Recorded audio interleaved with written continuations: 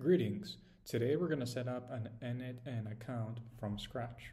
We are at n8n.io and this is the home page. So we're going to go ahead and click on Get Started.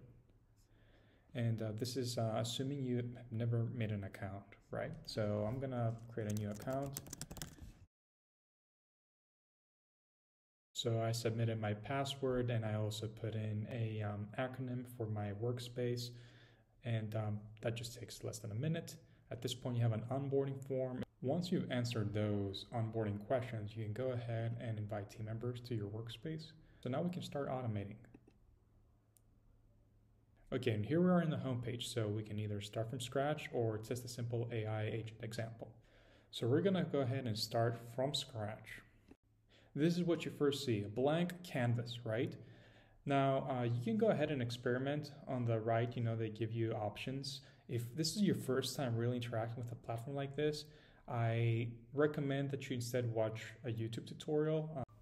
I have several tutorials on n8n and being able to use it for extracting pain points, let's say from Hacker News, or doing a marketing research analysis using Reddit. Here's an example video with chapters that can make it easy for you to just learn along the way. In this particular video, we're going to be using the AI marketing agent that I made that targets people that want to save time and get reports that are filtered for their niche straight to their email. Okay, and over here, I'm telling you what I'm offering. This is a tool that can save you anywhere between 5 to 10 hours a week, assuming you spend that time actually on Reddit, because it does the job for you in a matter of minutes. So I downloaded the JSON file that comes with this package. So to upload this file that I downloaded after purchasing, I just go up here on the top right at the 3 dots and I import from the file.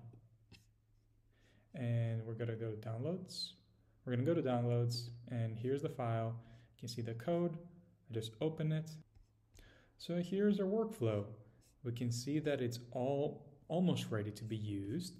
The thing that is missing are currently the credentials. When you see this exclamation mark and triangular sign, there's an issue, and they're telling you what the issue is. And what you do is you just right-click, you open it up, and then it's going to say Select Credential. So we're going to create a new credential. And they're going to ask us for an API key, which is a fancy word for saying a password to talk to a particular program that is a service that we're using.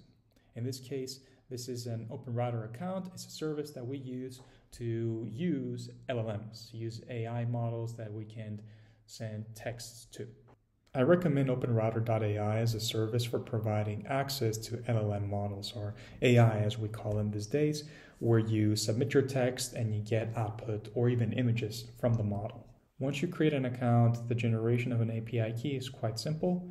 You would go ahead and create an API key, and you would name it, let's say, Test Reddit Agent. And that's it. Over here, you copy this and you paste it over. One thing to note is that I'm going to delete this after this tutorial because I don't want anybody using it. Otherwise, they're going to rack up expenses on my expense. So the best practice is to keep this key like you would with like your house keys private, only to yourself. And paste it in here. Now we need to connect to your Reddit node. I've already done this, but I'm going to show you how you would do it again. You want to create a new credential. And you want to set this redirect URL to the app that you're going to create, right? And the client ID and the client secret are merely just the identifier and the password respectively for that app that we're going to create right now. So we're going to go ahead at reddit.com/press/apps. We're going to create another app. And the name of it will be Test Agent, okay? And we're going to choose Web App. The description and about URL, they can be nothing. The redirect URI, though, has to be the OAuth redirect URL. This link is being used by the app to go back to n8n with the information that you've created. We're going to say I'm not a robot, create the app, and over here we have the client ID. We're going to copy it over here, and we have the client secret. And we're also going to copy it over, connect the account. Now we get a new window that says, do you allow? Yes, I do allow Test Agent. And the connection is successful. Next, you want to configure OpenRouter here as well. The first time, all you do is just really come in here and it's automatically going to go into the operator account we set up just a moment ago.